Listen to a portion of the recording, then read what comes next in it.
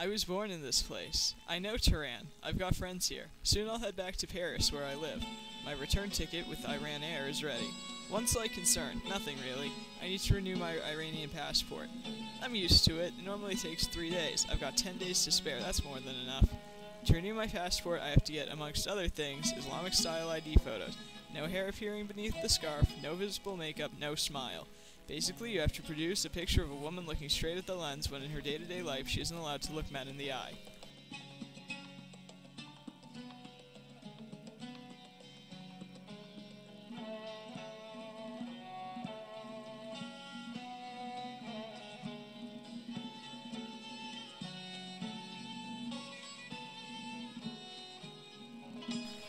That they, that third person plural, denotes the current Islamic administration.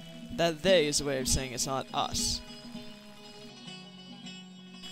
I know immediately I will have to pay, even very dearly.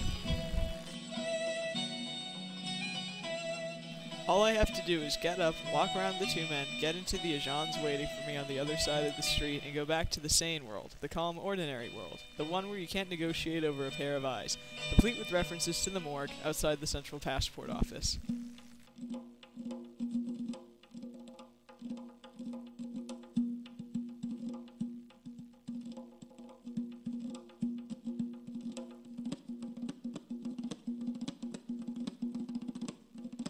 Everything's happening here on the pavement outside the central passport office at this exact moment with a doctor and a property developer discussing the transfer of an eye.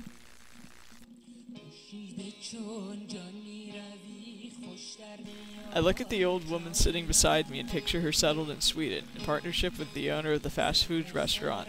All of a sudden, without any warning, she opens her door and puts a live chicken onto Lieutenant Mokhapour's desk.